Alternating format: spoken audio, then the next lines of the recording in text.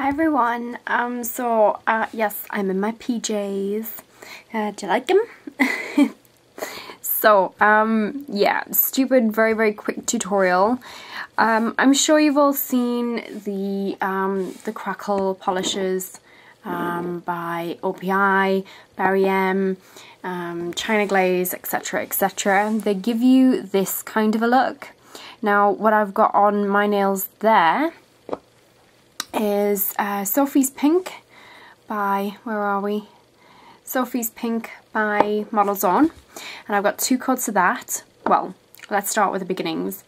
I have China Glaze first and last, then I have Sophie's Pink, two coats of that, and then I have 1 coat of the Barry M Crackle polish, and then what I'm using is Stargazer's like metallic silver, because what I want to show you guys how to do today is this sort of silver black crackle effect, and I happen to think it looks really pretty funky, pretty cool, and it is very simple. So I'm going to show you how today.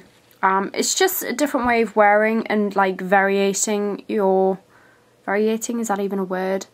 It's just a simple way of doing the crackle polish, but with a bit of a difference, because I know China Glaze are bringing out a collection, I think, of different coloured crackle polishes, but generally the only one that people are getting hold of these days is the black.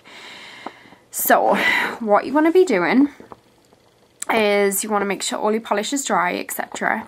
And then you want to take your desired colour. You really want to get that brush nice and dry. I mean dry. I mean no, like, you know, excess polish on there whatsoever. Because literally once you've done that, this is going to last you like for a whole hand kind of thing. And then because the crackle polish is raised, what you want to do is just very gently just run the brush over your nail, and what you get is the silver or whatever the colour you're going to go for is only picked up by the raised polish, which is the black crackle. So I'm not even going to dip this into anything again. I'm quite literally just going to do this other hand for you guys.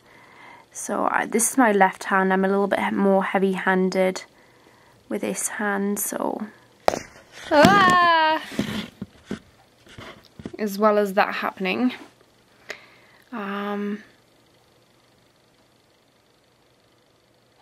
So yeah, doesn't have to be a lot either.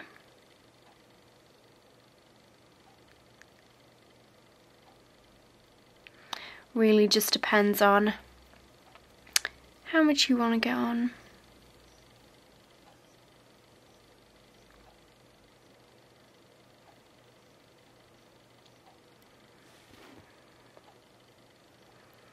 There really is going to be hardly anything on there, I think.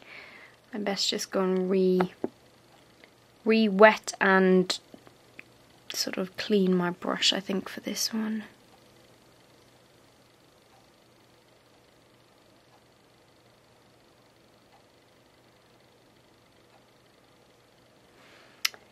And there you have it. Very simple, very effective. Let that dry, pop your top coat on, and away she blows. Alright guys, see you soon, bye!